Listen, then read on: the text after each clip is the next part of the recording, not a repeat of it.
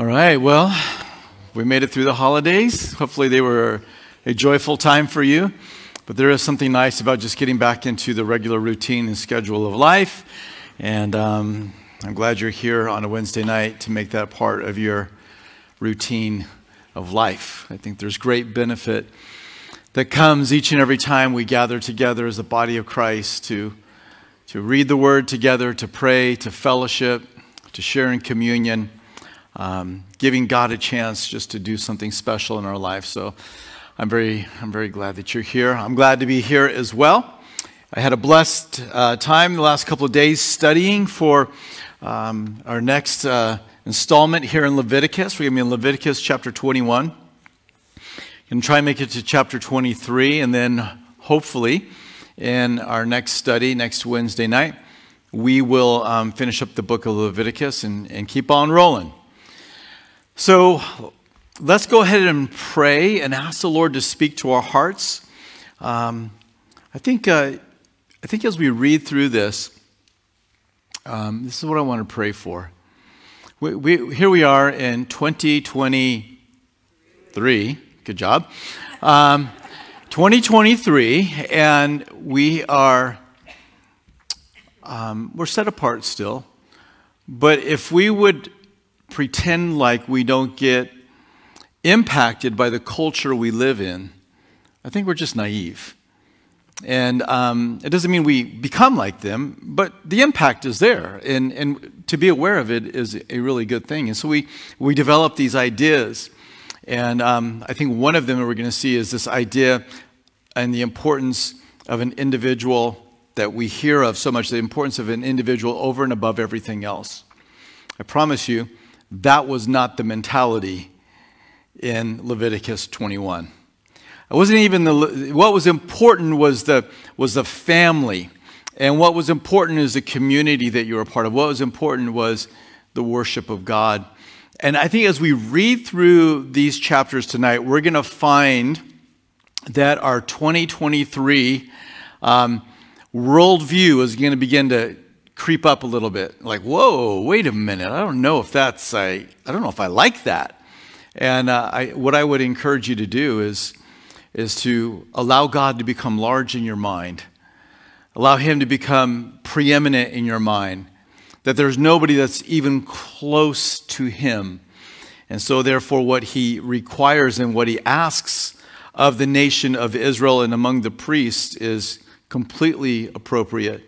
And if we find it difficult to receive, then you have to do what I did as I was thinking through this. Lord, I know you're right. I know you are loving and kind and true, and you care for people. So, Lord, help me to see what it is that was being communicated in this section. So, let's go ahead and begin with a word of prayer for that to be accomplished. Lord, we kneel before you. You are a holy God. You are transcendent, Lord. You are over and above everything, and yet you have come and you have redeemed us. And we just held the elements in our hand that reminds us of the great love you have for us and that you redeemed us, and we are grateful for it. But give us a heart and a mind to receive all that you have to say to us. And Lord, I put my name at the top of that list. In the name of Jesus we pray. Amen. Chapter 21 in the book of Leviticus, we're going to see how the priests were set apart. And chapter 22, we're going to see, I'm just giving you a single summary thought. There are other things that are going on in there. But in chapter 22, we're going to see that they were only to bring acceptable sacrifices to the Lord. God is the one who gets to determine what an acceptable sacrifice is. And in chapter 23, we're going to get a quick look at their calendar and the 7 feasts that governed their nation, their national calendar, I'll put it that way.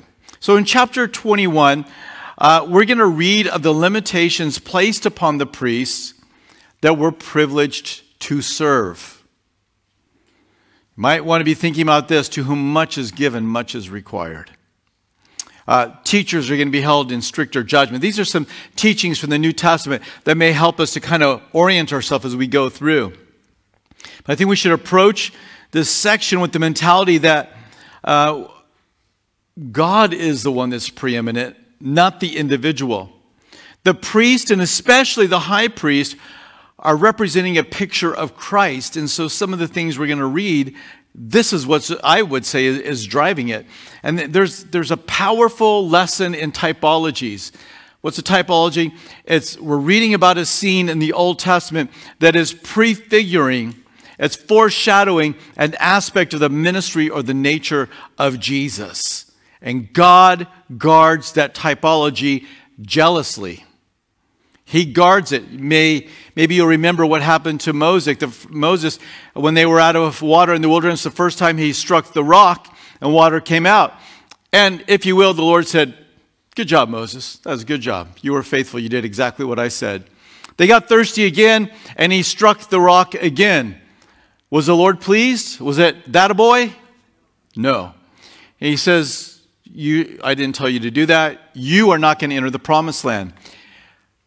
Fast forward in the New Testament, and Paul teaches us that there was a rock that was following them through the wilderness, and that rock was Jesus. He was the Christ. He was the one. So when he was struck, and that opened up that flow of water that gave them living water, if you will, to live. When he struck him a second time, how many times is Jesus to be struck? How many times is he to go to the cross? Once. So when he struck it a second time, not only did he misrepresent the heart of God to the people, but he was messing with the typology that Jesus only suffers once. And so we see the way in which he deals with Moses in such serious correction. You don't get to go in the promised land. So allow these things to kind of set in our mind. Verses 1 through 4 of chapter 21 in the book of Leviticus, let's focus upon how they were to be consecrated, but they were to be consecrated even in grief. Even in grief, they were to be consecrated. And the Lord said to Moses, "Speak to the priests, the sons of Aaron." So this was not for everybody. So it wasn't for the tribe of Judah, Manasseh, Ephraim. "And say to them, none shall defile himself for the dead among his people, except for his relatives who are nearest to him, his mother, his father, his son, and his daughter, and his brother. Also his virgin sister who is near to him, who has no husband, for her he may defile himself." So don't think of defile in the sense of like sin, but just if you're touching somebody that's deceased, you would be unclean to come into the temple. But for even his sister who has no husband, he could. "Otherwise, he shall not defile himself, being a chief man among his people, to profane himself or make himself unclean." So this isn't sinful if he was to help out these that are listed, but there was a consecration. You couldn't do this for everybody. So I think we need to understand, in their day, they would have been handling this body. They would have been dealing with this body. And for one that was to be in the temple ministering to the people of God, the Lord did not want his priests, those mediators, to be limited and unable to come and to minister as a chief among his people. And so there was this limitation that was put upon him. It's not to say there was something sinful. It's to say, I've got a job for you, and I want you to be about the business of what I have called you to. For the one who's set apart, we have there's fewer opportunities, there's fewer liberties that you will have. The more you get involved in serving and leading, the more narrow your liberties come. I would say, and of course I'm speaking about within the body of Christ, but I would say that's even true in the secular world. Now, whether or not it's followed out or not, that's a different thing. But even in the secular world, leaders have, and there's expectations that you place upon them. And so, what may be free for somebody who is an entry-level employee, for the CEO to do the same thing and be like, whoa, that doesn't quite seem right. And so we have this mentality that exists, but this is certainly within the priesthood. There was going to, they were going to have fewer liberties that they could walk out. So for somebody in the tribe of Judah, they could do this all the time. All their friends, neighbors, third cousins, it didn't matter. But for somebody that was going to be ministering, the Lord wanted him available for ministry. And so if he was to engage in this, he was going to be limited in the amount of time he could spend there in the temple. Verses 5 through 9, he's to be consecrated unto the Lord from other nations. And he's also to be consecrated in marriage in a way that the other men did not have to in the nation. They shall not make any bald place on their heads, nor shall they shave the edges of their beards, nor make any cuttings in their flesh. They shall be holy to their God and not profane the name of their God, for they offer the offerings of the Lord made by fire and the bread of their God, therefore they shall be holy. So don't mourn like the nations around you. Don't do what the other nations do. You shouldn't be grieving in that same way. And then he says in verse 7, they shall not take a wife who is a harlot or a defiled woman, nor shall they take a woman divorced from her husband, for the priest is holy to his God. Therefore you shall consecrate him, for he offers the bread of your God. He shall be holy to you, for I, the Lord who sanctify you, am holy. The daughter of any priest, if she profanes herself by playing the harlot, she profanes her father, she shall be burned with fire. So it was capital punishment for the daughter of a priest to go out in this way. And the idea is he's to be set apart and he is to be holy. Why is there these prohibitions in marriage? And I think part of it is going to have to do with just, again, the Lord says, I'm holy, he's to be holy. And so if there was anything that would come into that discussion about the previous life of that woman, then this could end up being a difficulty for him as he ministered. And so the Lord's like, this is who you can, you could be with, but not with somebody who has been a harlot or somebody who has been divorced. Now, I can feel the blood pressure rising among some about this idea of divorce. But I want you to remember, it was God who gives a certificate of divorce to protect a woman who was being mistreated by a husband. It was God's compassion. He's the one that gave that. So it's not a lack of compassion. He fully understands that. But for the man that was going to be in the temple, it was a different standard. Verses 10 through 15, we come and we look at the high priest, and the demands on the high priest, they're even greater. He who is a high priest among his brethren, on whose head the anointing oil was poured, and who is consecrated to wear the garments, shall not uncover his head nor tear his clothes. You can't mourn at all. Not only can you not mourn like the nations, you can't mourn even in a way that was culturally normal. Nor shall he go near any dead body, nor defile himself for his father or his mother. Nor shall he go out of the sanctuary, nor profane the sanctuary of his God. For the consecration of the anointing oil of his God is upon him. I am Yahweh. This is for me. I'm asking this and I'm placing these limitations upon this one man that nobody else in the nation would have to deal with. But for this one man, he's going to be limited. And so that his ability to grieve was it was limited even beyond what the other priests experienced. Now in verse 13, the marriage window gets even more narrow. He shall take a wife in her virginity, a widow, or divorced woman, or defiled woman, or a harlot. These he shall not marry, but he shall take a virgin of his own people, so an Israelite, as wife. Nor shall he profane his posterity among his people, for I, the Lord, sanctify him.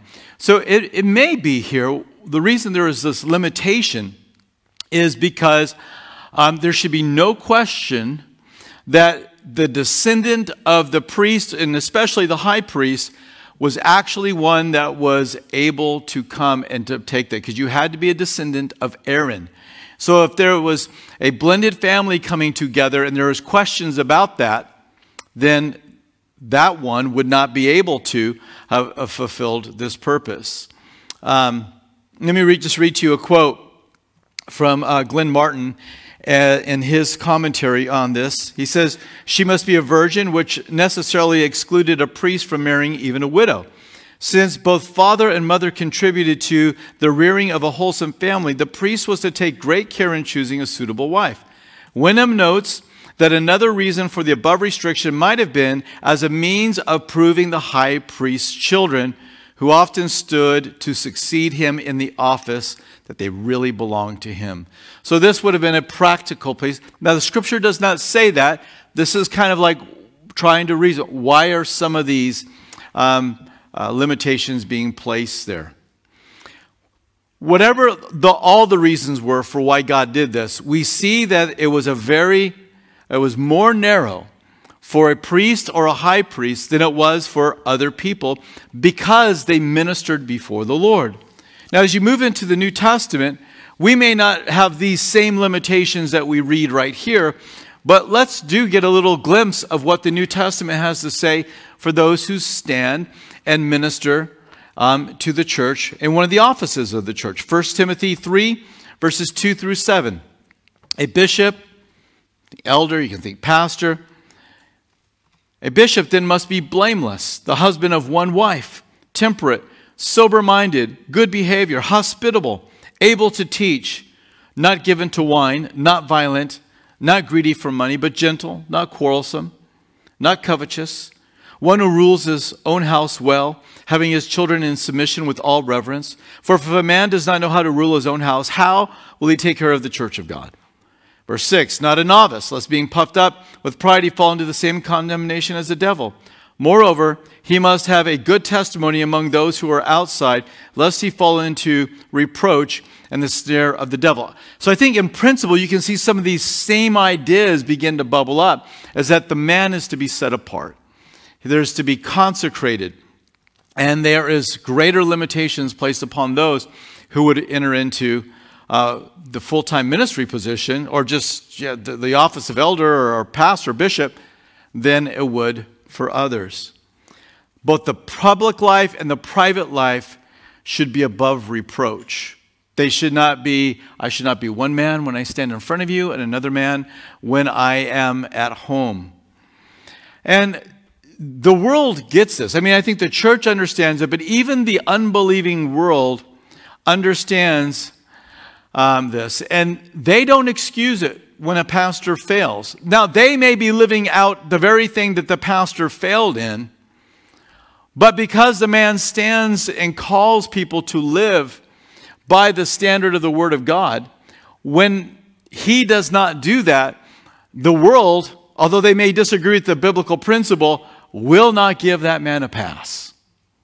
They will not give him a pass. And so I think it's something that, that's why James said, he who teaches is going to be held in stricter judgment. Let me read to you, this is by Joseph Seiss, and it's got probably 6 or 7 sentences. But I think it just struck me. I read it 4 or 5 times today and just contemplated it. Let me read. An unholy, unprincipled preacher must ever be an object of unmitigated contempt. He will be hissed and reprobated to his very grave. And it is right that he should be. God has made it the first business of him who is a leader in holy things to see to it that he himself has submitted to the gospel which he asks others to obey. Not only the lynx eyes and the Argus eyes of unconverted men are upon him, to search and sift him, to magnify his deficiencies, drag forward his defects, and thus break his influence, but the all-seeing eye of Jehovah is upon him. And the hand of the heavenly master holds him over to the solemn judgment to act according to what he preaches. Like the high priest, he is the chief man among his people, and all their interests as well as his own demand that he should walk as becometh the gospel. And if withal he is inconsistent, dishonest, trifling, and faithless, it is but just the condemnation of heaven and earth. But it is but just that the condemnation of heaven and earth shall be upon him. A bishop must be blameless. Now, you may not like how far he goes with all of this, but I think what he does present is there's a standard by which God wants those who lead to be set apart. We're all set apart. We're all set apart. But for those who have that place of leadership, there is a greater requirement upon him. And, you know, for some, they can have the desire, and I would say maybe even the calling, to walk out this. But when they begin to feel those limitations, they begin to retreat. Like, I don't want to do that. I don't want to have that. I don't want to limit myself. And it's like, well, is this really a biblical idea that you're limited? Yes, let me give you an example. Paul fought, vigorously that a Gentile did not have to be circumcised in order to have a right standing with the Lord. And yet when he was calling his ministry partner, and who turns out to be his most trusted partner, Timothy, who was part Jewish and part Gentile, his parents were Jew and Gentile, he has him circumcised. And yet you read in Romans, you read in Galatians, and you see that he fights against those that would say you need to. But yet, Timothy, if you want to come and you want to be able to minister, we're not going to get caught up in this argument every time we go into a new town. So just go get circumcised and let's be done with it. And so Timothy did that. He was willing to put a limitation upon himself in order that he might have opportunity to step forward. Listen, this is something that can turn into a high level of legalism that nobody could meet the standard of. So we must be careful that we understand that there is a blameless call, but at the same time, there are things that could be put upon certain individuals that nobody could ever live up to. And so there must be a balance, but that God calls those in ministry to have a narrower band of liberties is without question seen in Scripture. So this is an important thing to consider. Before entering into ministry, it's an expectation you should have upon us who lead, is that we are living out what we are telling you to do. Does that mean we're perfect? No, but if we settle into a lifestyle of disobedience, then that is where the line gets crossed, and that is no longer acceptable. In verses 16 through 24, we read some things that I think you're going to find a little difficult, maybe if you've never read them before. And we're going to find that priests must be without physical deformity or ailment. So as I read this, I want you to think about some of my opening comments about the typology of Christ. And the Lord spoke to Moses, saying, "Speak to Aaron, saying, no man of your descendants in succeeding generations who has any defect may approach to offer the bread of his God. For any man who has a defect shall not approach, a man blind or lame, or who has a marred face, or any limb too long, a man who has a broken foot or a broken hand, or as a hunchback or a dwarf, or a man who has a defect in his eye, or eczema, or a scab, or as a eunuch. No man of the descendants of Aaron the priest who has a defect shall come near the offering made by fire to the Lord. He has a defect, he shall not come near to offer the bread of his God. He may eat the bread of his God," so you could be sustained by the ministry of the temple, "both the most holy and the holy. Only he shall not go near the veil or approach the altar, because he has a defect, lest he profane my sanctuaries, for I, the Lord, sanctify them." And Moses told it to Aaron and his sons and to all the children of Israel. So there are about 12 physical disqualifiers. I don't know if we should think of that as being a complete list, but there were 12 disqualifiers that would keep somebody from being able to serve, that would have been in the lineage of being a priest, but because of these things could not. And we talked about these typologies. And when we think about Christ, not only was he a sinless sacrifice, but he was a completely capable high priest. It's something we've been talking about in Hebrews. So the typology is, not only is Jesus sinless, but he also is completely capable to perfectly fulfill that work of ministry. And I do believe that is why there is this limitation, is because this was all foreshadowing what was to come. But in saying this and reading this, I want you to understand the emphasis as well that Scripture places upon the needy and the priority that they should have. A couple of chapters earlier here in the book of Leviticus, chapter 19, we saw that the Lord prohibited those that would treat the needy in an uncaring way. It says in Leviticus 19:14, "You shall not curse the deaf, nor put a stumbling block before the blind, but shall fear your God. I am the Lord. I'm Yahweh." So don't mess with the needy people. Don't hurt them or harm them. When Job was pleading his innocence, he cited his care for the blind and the lame. Job 29:15, "I was eyes to the blind and I was feet to the lame," which is to say, I have lived a righteous life. Well, what does a righteous life look like? It looks like taking care of the needy. Israel was even judged. You can read in the prophets, read in the major prophets, Isaiah, Jeremiah, Ezekiel, the minor prophets, and look and see how God brought national judgment upon the nation of Israel when they did not properly care for the needy. So the needy were close to the heart of the Lord. But what we have going on with the priest is a typology and a picture of our faithful high priest. So I'll read to you again a quote.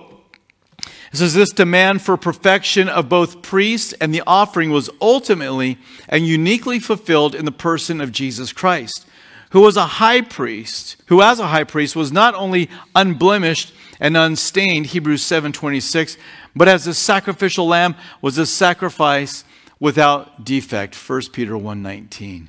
So this is what's going on. This is not a larger statement about those that have limitations. God goes out of his way to say, you better take care of them.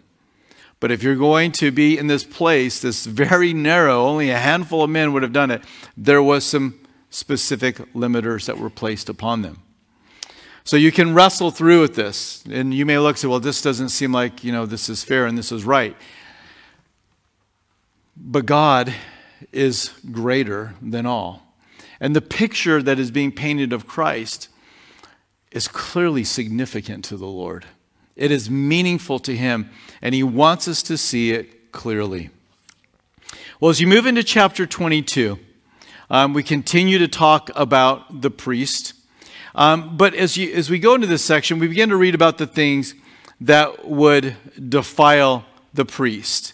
Verse 1, the Lord spoke to Moses, saying, "Speak to Aaron and his sons, and they separate themselves from the holy things of the children of Israel, and that they do not profane my holy name by what they dedicate to me. I am the Lord.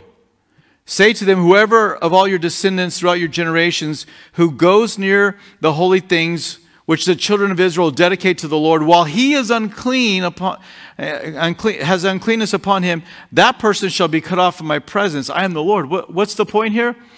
If you're going to go make a sacrifice for somebody who is unclean, and you as a priest are unclean yourself, what kind of hypocrisy is that? You're to be set apart. You should deal with the uncleanness before you would seek to offer. And so he is writing on this way to make certain that didn't take place.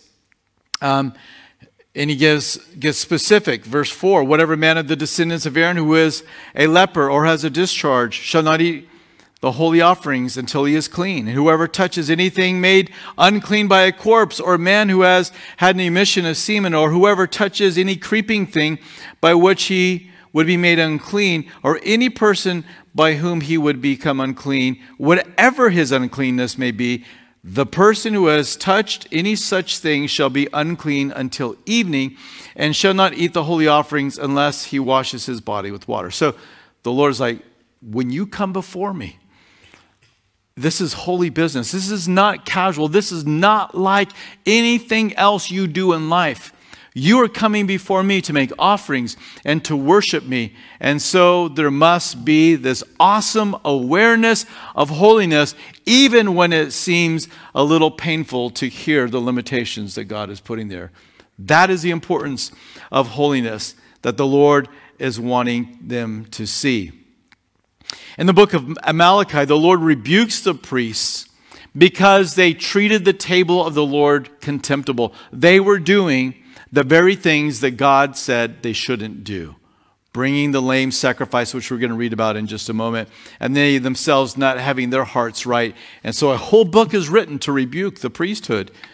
Book of Malachi. In verses 10 through 13, those who were permitted to eat the food offered at the tabernacle are listed. So if you were in the house of a priest and he was financially responsible for you, you could eat. If you were in his house as a visitor, or if your daughter came home but she has a husband who's not a priest, she couldn't eat that food anymore. So this was kind of the idea. If you were financially responsible, then you were able to eat. But in verses 14 through 16, what happens if you wandered into your good buddy Levi, the priest's house? But you're from the tribe of Judah, but you guys have grown up together, and you're at the house. You feel so comfortable and casual in his house, and there's bread on the table, and you take and you eat it, but that was bread that was dedicated at the temple. Well, these verses say if he unintentionally eats that bread, it's not a problem. He can simply pay a penalty, verse 14, of 20%, and it will be all okay. So it allowed for people who would unintentionally make a mistake of eating food that was dedicated just for the priest, but it also was costly, so you wouldn't want to do this over and over again. And so you would be mindful the next time you went in to Levi's house and the bread is on the table, like, can I eat this bread? No, not this one, eat this one. Okay, I don't want to do that again. So that's kind of what's going on here. But verses 17 through 25 begins to zero in on what is an acceptable sacrifice. And essentially what we read here is you can't bring an animal that had a defect, that had some kind of blemish upon it. That was an unacceptable sacrifice. If it had been, got into a scrape with a wolf but escaped, and has scabs and kind of tore up a bit, you can't offer that. If it was lame, you couldn't offer it. The animal had to be spotless. There had to be no inherent defect and no birth defect, and there could be no acquired defect. And so when that lamb was being offered up, or whatever the animal was, it was representing that Jesus was a spotless, perfect sacrifice. So the same kind of a thought going on. You had to give the best you had in worship of the Lord. You couldn't give the cast off, the leftovers, and the things that you cared little about. There came a time in David's ministry, and I'm not going to get into the whole background, but there came a time when he was making a sacrifice, and somebody offered to give him everything for free for the sacrifice. In 2 Samuel 24:24, he says, nor will I offer a burnt offerings to the Lord my God with that which costs me nothing.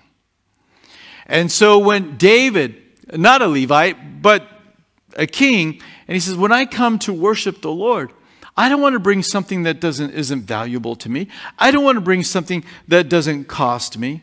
And I think we should be very careful as we consider our offerings of service and whatever it may be to the Lord, that we're not giving him the leftovers. We're not giving him the things that don't really matter to us anyway. It's like, hey, do you mind, coming and helping out? You know what? No, I don't mind. I wasn't doing anything anyway. I was just sitting around. I was kind of bored. Yeah, I'd be glad to come over and help. Well, I think that's a great thing. But what would be your response if you had things to do? What if it was going to cost you a rearrangement of your schedule to minister to the Lord in some way, or to the body of Christ? Would you be of the same mentality? When we offer God second best, we're making a statement about him. And this again takes us back into the book of Malachi. When the Lord says, hey, this lame sacrifice that's hobbling into the temple, that you're wanting to offer that to me, why don't you take this mangy old lamb and go offer it to your governor? how is he going to view that offering? He's not going to like it. He's going to be disrespected. So when you come into my presence, don't bring the leftovers. Bring that which is of value, that which is beautiful, the best you have to offer to the Lord. I love this story that Pastor Chuck used to share of this farmer who had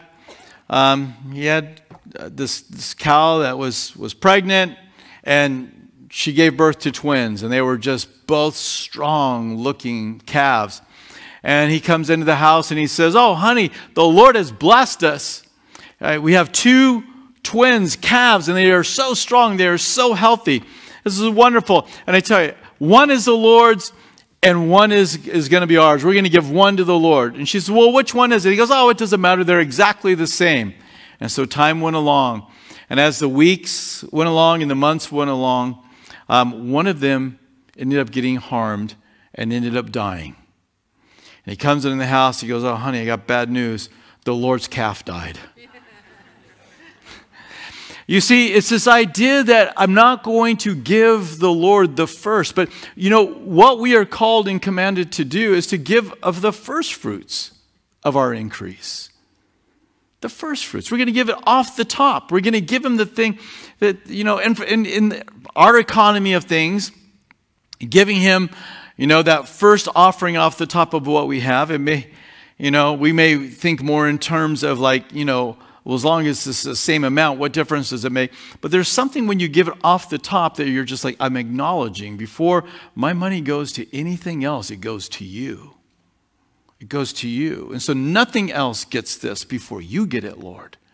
And it may end up being the same money if you were to give it last, but there's a heart mentality behind it that the Lord is very concerned about.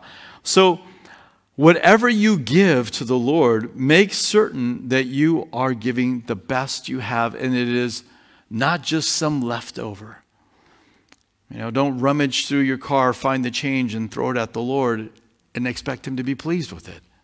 Now listen, if what you have is that's it, and that's what you're giving to the Lord, that's fine. But I'm not talking about that. We're talking about the idea that's like it's an afterthought and it does not really matter to me. You know, I think we can easily develop this mentality. Well, the Lord wouldn't want me to make a sacrifice to give to him. And yet you couldn't spend a second in the temple without something dying and being sacrificed all day long, every day. And yet we have this idea, well, I don't want to, you know, and this is going to be really hard. I don't think the Lord would have me to do something that's going to be hard. Oh, I think he does. I think he does, because remember what he says, if you want to follow me, why don't you take up your cross and deny yourself? You know, so Jesus said, if you want to follow me, I'm not sure you do want to follow me. Do you really want to follow me? I really want to follow you. If you want to follow me, they're going to put you to death because you follow me. Are you sure you still want to follow me? So the Lord is not afraid to ask for everything from us.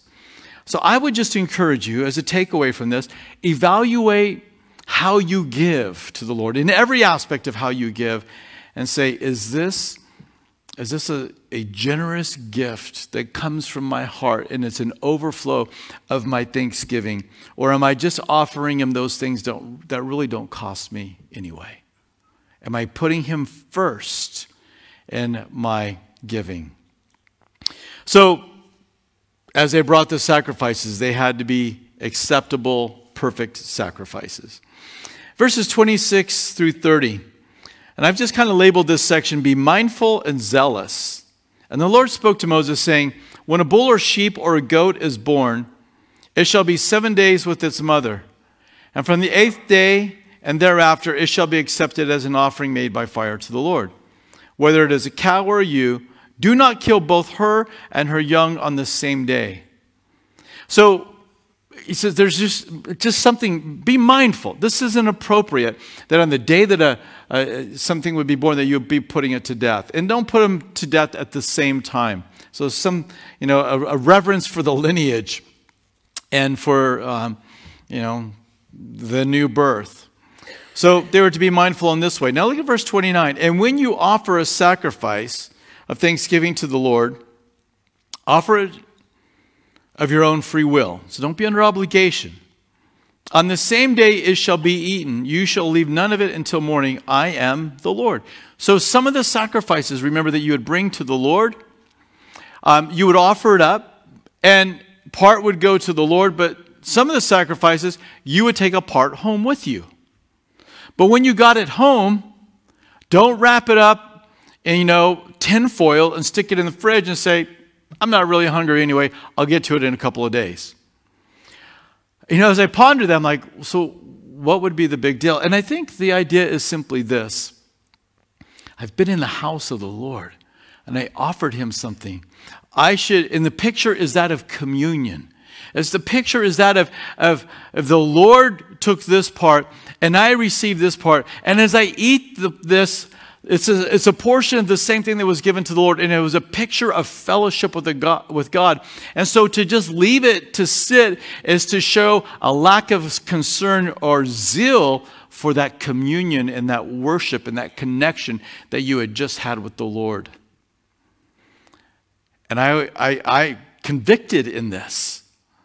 Because we should have a zeal to meet with the Lord at all times.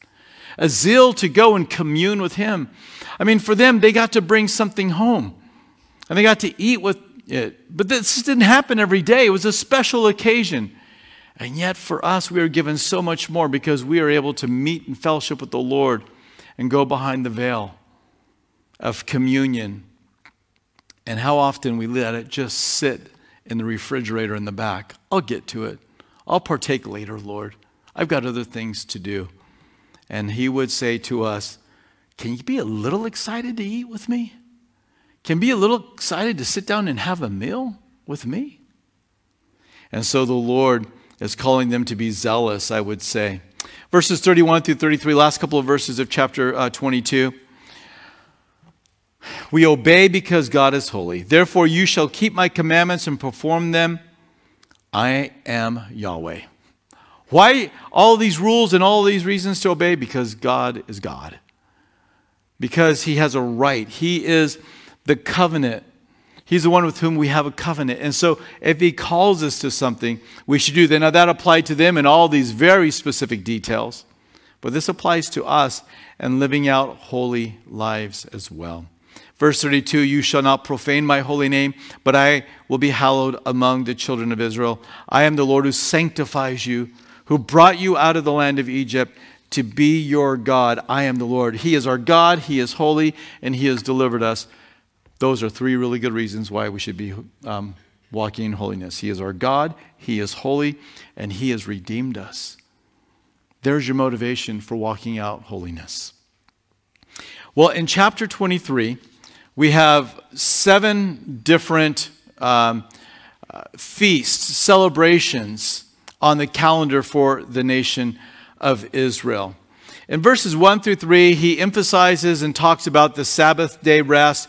We've dealt with this quite a bit in the book of Exodus, so I'm not going to rehearse this again. But it was a sign of the Mosaic covenant, and they were to keep the Sabbath day holy. They were to set apart. They were to rest on that day. No specified day like that in the New Testament, but there is a day in which we see the early church gathering for their meetings, and it was Sunday, and that's why we meet on Sunday. But we get instruction in the Scripture that we should not argue about these days. Jesus is a fulfillment of them all. So I realize that probably is something that some of you like me to dig into more, but just for the sake of time, I encourage you to go back and listen to some of those other studies.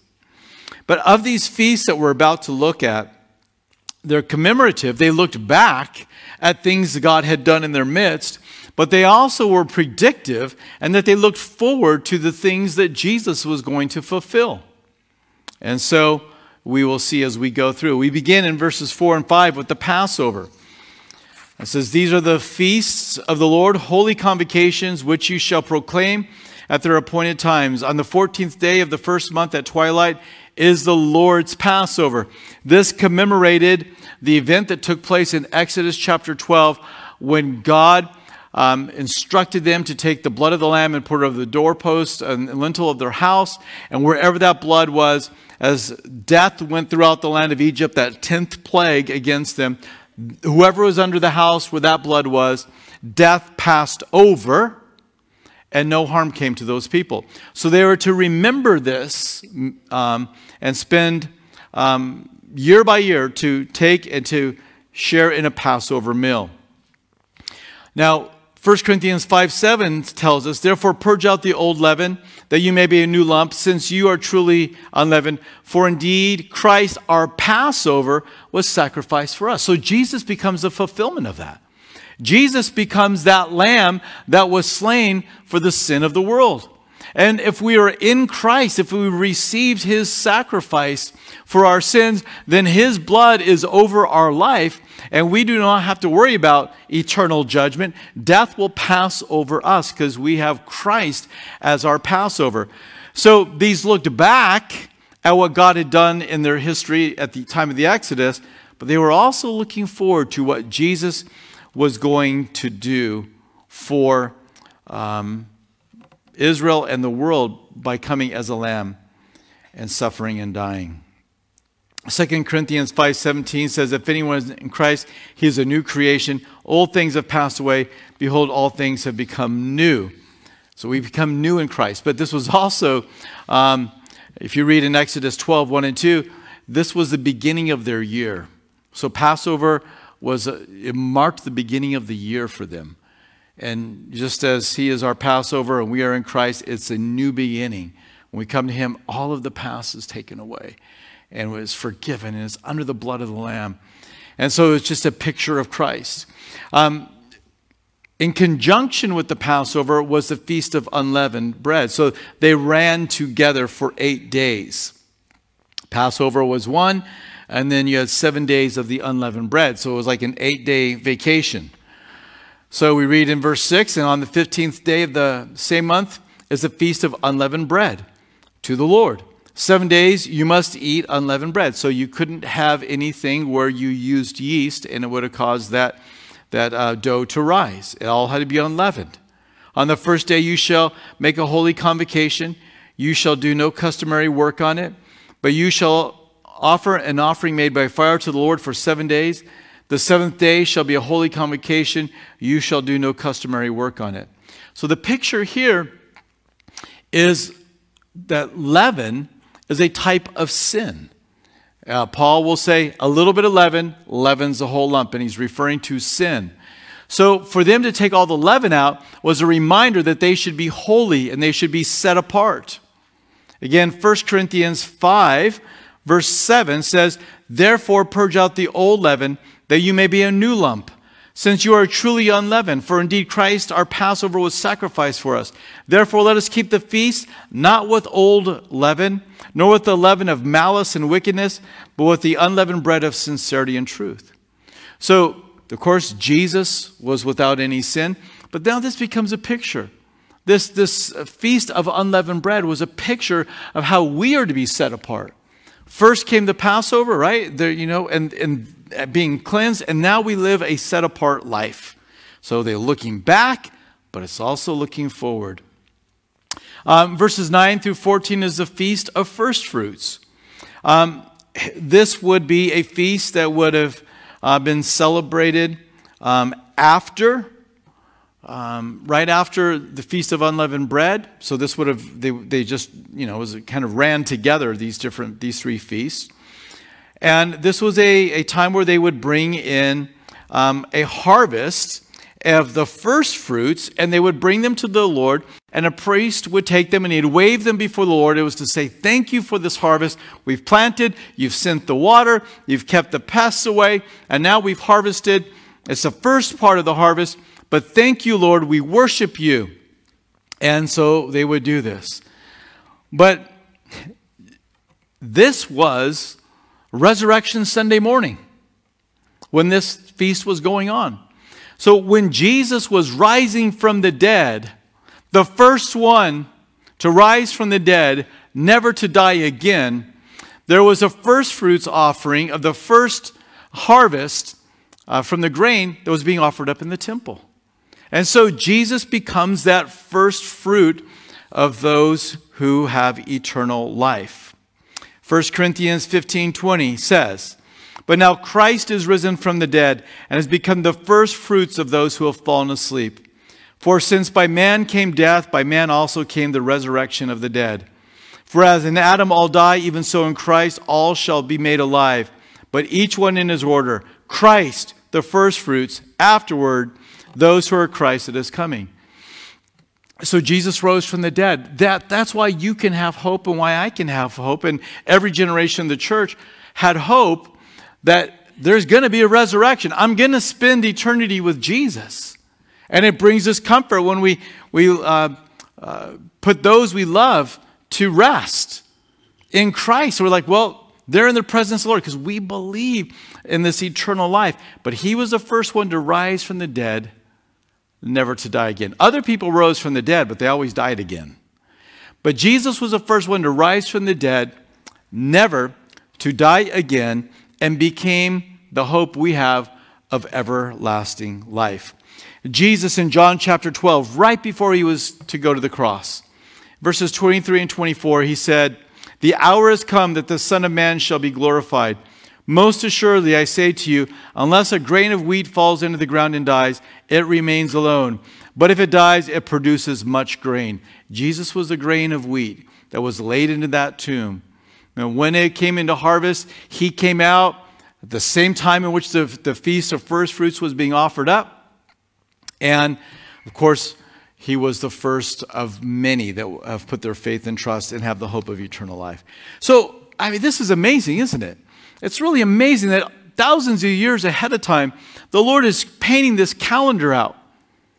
And he's putting things into place. Now, they're looking back at certain events, the harvest they just experienced. They're looking at living a holy life and unleavened bread that they ate at the time of the Exodus. They're looking at the Passover lamb that was over their homes. And they're looking back. This is what God did in our history. But the whole time, God is looking forward to how it ultimately was going to be fulfilled in the Lord.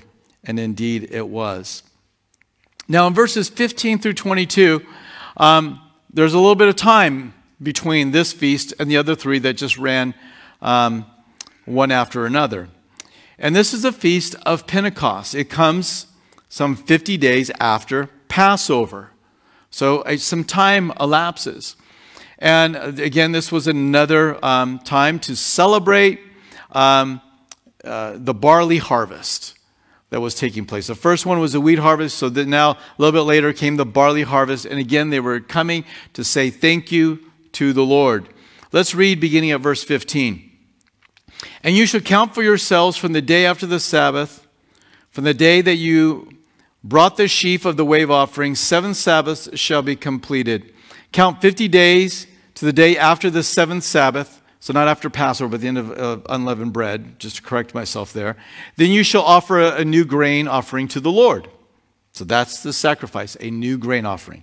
"You shall bring from your dwellings 2 wave loaves of 2 tenths of an ephah. They shall be of fine flour, and they shall be baked with" what? Leaven. The other ones had to be unleavened for a week, but this one is going to have leaven in it. "They're the first fruits to the Lord. And you shall offer with bread 7 lambs of the first year without blemish, 1 young bull, 2 rams. They shall be as a burnt offering to the Lord, with their grain and their drink offering, an offering made by fire for a sweet aroma to the Lord.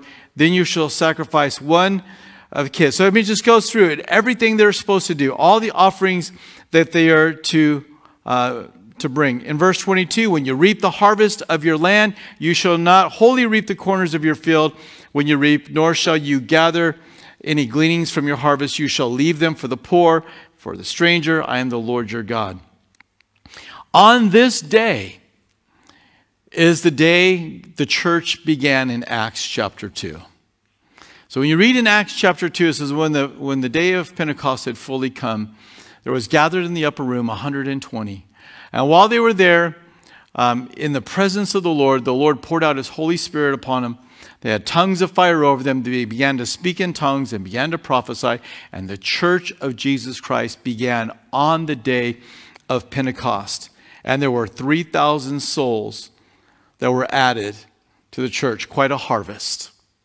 And so these first 4 of the 7 feasts were all fulfilled, have all been fulfilled, I should say, in both the sacrifice and atonement of Christ and in the beginning of the church. So this is a significant day for us. But it is interesting that there is leaven.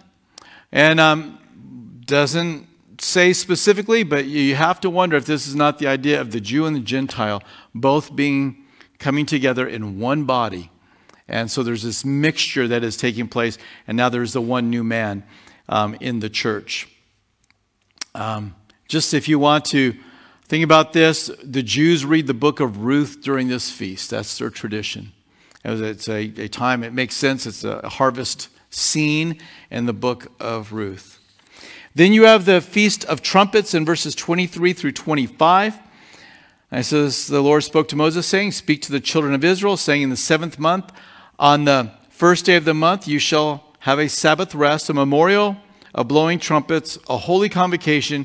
You shall do no customary work on it, and you shall offer an offering made by fire to the Lord. The one neat thing about all of these feasts was you got a day off. You got a break. It was vacation time that the Lord built in. Now, as you look at this, we have little information really about this feast other than it was the trumpet blowing ceremony. And we wonder, we don't know for certain, but you can just write it down as a question. And at the second coming of Christ, ask this question, is he coming back on the Feast of Trumpets? Because in Matthew 24, verse 29 through 31, we read, immediately after the tribulation of those days, the sun will be darkened and the moon will not give its light. The stars will fall from heaven and the powers of the heavens will be shaken. Then the sign of the Son of Man will appear in heaven. And then all the tribes of the earth will mourn, and they will see the Son of Man coming on the clouds of heaven with power and great glory. He will send his angels with a great sound of a trumpet. And they will gather together his elect from the 4 winds, from one end of heaven to the other. Now we can't say for certain, but it would not surprise me at all if the second coming of Christ comes in this season. The next day, a day we've been talking about a lot on Sunday morning, is the Day of Atonement. Here in verses 26 through 32, it's when the priest goes in to the temple, into the Holy of Holies, and only one man, the high priest, one day out of the year, as laid out here in verses 26 through 32, would go in and he would make an offering for the nation for their sin. And so this was a significant day for them. And it was a day for them to reflect. It was a day for them to consider how they were living their life. Leviticus 16 actually is a companion passage to this, and you want to probably take a look at this. Again, is this going to be fulfilled at some day in the future? I would think so. Zechariah 12, 10, and 11, and then Zechariah 13 speaks about this cleansing and this mourning that's going on. And that's what this day was to be about. Verse 29 of Leviticus says, for any person who is not afflicted in soul on the same day shall be cut off from his people. So this idea that you're really to be just broken, and yet when you read in Zechariah 12, 10, and 11, it talks about the mourning that's going on in the nation as they realize it's the Lord. So who knows how all of these are going to be fulfilled in the future. There's a Feast of Tabernacles in verses 33 through 44. This is when they would celebrate and remember the wilderness wanderings. They would set up lean-tos with palm branches.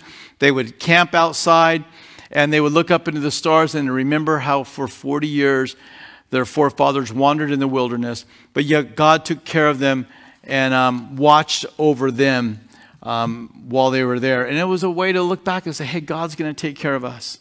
Some see this as maybe being fulfilled as the millennial kingdom is ushered in, and finally the wandering that Israel spiritually has been going through comes to an end. So you have these 7 feasts that are on Israel's calendar. Obviously, I went through them briefly. There's a lot more you can take a look at. Hopefully, I gave you enough to wet your whistle and go and study and to contemplate. But 3 main points here for us to close with. Living a set apart, a life that's set apart will feel and look different than the world around us. But it's a privilege to be servants of the King. And so when he calls us to be holy, we should not look upon this and think, oh man, all these limitations. We should look and say, Lord, you are worthy. You are my Lord. You are my God. And I am happy to have you specifically ask me to do something that is for your glory and honor. Let us resolve to be those who give generously and never offer the Lord the leftovers of our life. And lastly, be amazed at the wonder of God's calendar for the nation of Israel. Look and see how the Word of God so perfectly fits together. Jesus said that the Word of God, the Old Testament, the Law and the Prophets, that they are all about Him. And when you go through the law, as we are, and you read about even the calendar, you're like He fulfilled every aspect of that. How could that be anything other than God dwelling outside of time, writing this down and putting it together and just watching how it so beautifully comes together, and that Jesus is the fulfillment of all of these things? Very much connects with the book of Hebrews that we're studying. So the Lord is going to return, and we'll get to evaluate and see how and if these other feasts are fulfilled at His second coming in the same way that they were fulfilled at His first coming. Let's pray. Father, we thank you for your word and your truth. We do want to live a life that's set apart. Lord, may we never be those that grumble about being consecrated, holy people. But Lord, may we see the privilege you've placed upon us to be a light in this world, to be your servants, to be that priesthood under the new covenant. Lord, may we be those that understand you've given us all things, and that in return we give back generously and joyfully, not begrudgingly, but with just an overflow of thanksgiving. And Lord, we thank you that we have your word to not only see what was written in the past, but how your word so perfectly fulfills not just the specific prophecies, but even those types, even days on a calendar, Lord. You were putting it all together. May our hearts, Lord, overflow with an appreciation for your word and how you are so organized, and you are such a God of order. And Lord, we know you're going to come back and you're going to fulfill the promises you've made to us. Lord, give us a heart to wait patiently for you. In the name of your Son, Jesus, we pray. Amen.